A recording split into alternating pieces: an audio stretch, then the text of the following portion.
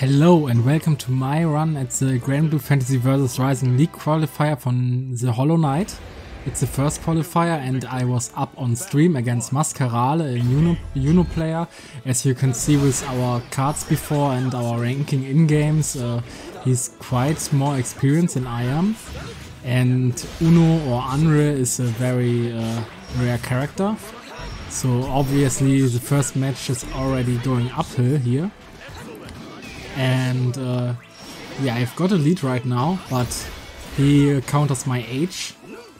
Not counter, but he punishes my H and gets big damage, and that's essentially something that I've been noticing a lot in my online gameplay.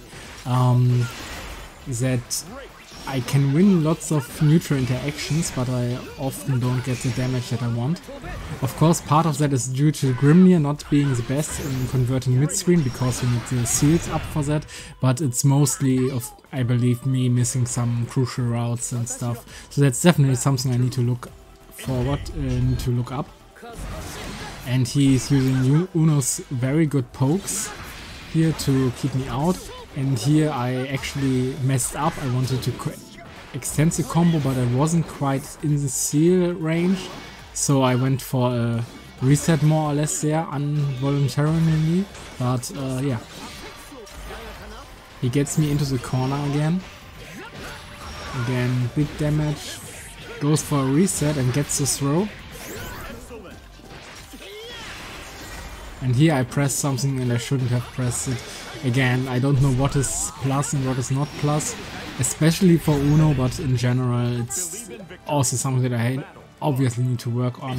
Again, lots of that comes with game knowledge and the other stuff comes with labbing. But to be honest, if I were to lab a character, then yeah, here I mess up again. If I were to lab against a character, then it would be someone very popular like Yura.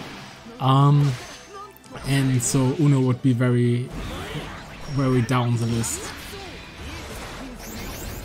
Yeah, I press again and he makes me regret my decision. Again, and also in these kind of matches I should use Alpha counter a lot more, or Brave counter, I don't know how it's called here, this one, exactly as I said. But yeah, I jump again and his counter gets me. Okay, going slow in those characters, but of course when it goes to outzoning me, then he has the upper hand. Maybe at like farthest range, not, because my tornadoes have a very good range, my projectile. But aside from that, anything in between, he just zones me out. And I should probably do a better job in trying to get on top of him rather than letting him come to me. Again, this is something that comes from my rather defensive playstyle, but playing characters like Grimnir that are not as defensively oriented will help me in the long run, breaking it up a little bit, because I'm way too defensive at times. And if I play aggressive characters, then hopefully I can get better at pressuring. Yeah, so Mascarale takes it 2-0 over me. And next up I'm against Spectre, and you see Master Rank, so another uphill battle here. And I was, yeah, the bracket was actually pretty scuffed. Like Soki, one of Granblue's best European players, one of the best German players especially, was also in the tournament, and I believe he was who set Lord Specs down into the losers bracket, and of course I had to fight him. But it's looking not as dire as I would have thought, to be honest. Like, it's fairly even right now, but yeah, I misspaced and he could just punish my attempt, because he was too far away for the hitbox of my dashes to work. And he gets this first round fairly handily with, yeah, 3/4 of his health left, I believe. I don't know how it's displayed here in Granblue. If it's something like in many fighting games where actually the last half of your health is in the last third of your bar at the top.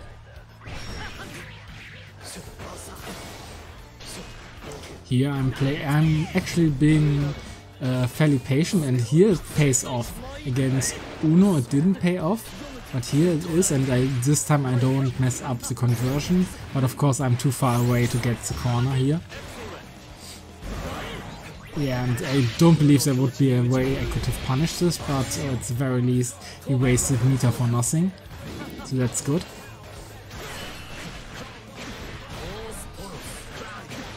I'm still in there. Yeah, if I had went upwards instead of forward, then maybe I could have made something happen. And he gets me, this should be a kill. Yes, first game goes to him, goes to Lord Specs.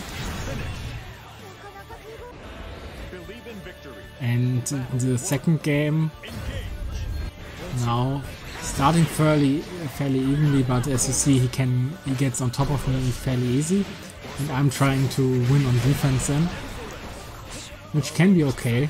And I believe a little bit of, because Grimnir has somewhat stubby normals, it's sometimes what you have to do with him. But yeah, again, definitely my biggest weak point as of now is not having good pressure. Alongside, of course, game knowledge, like what should I dodge, what can I punish, and stuff like that. So yeah, this is potentially final round of the tournament, and yeah, I need to make something happen if I want to live any further.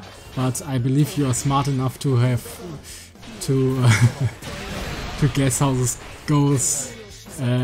Depending on upon seeing the length of this video.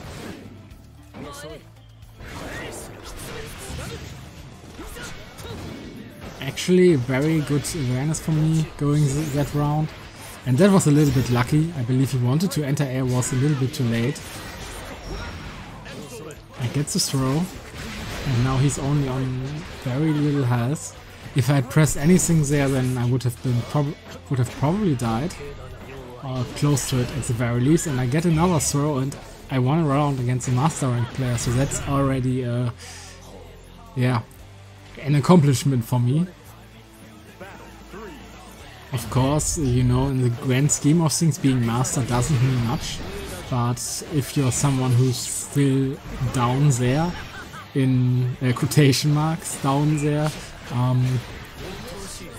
in S, then that's definitely something.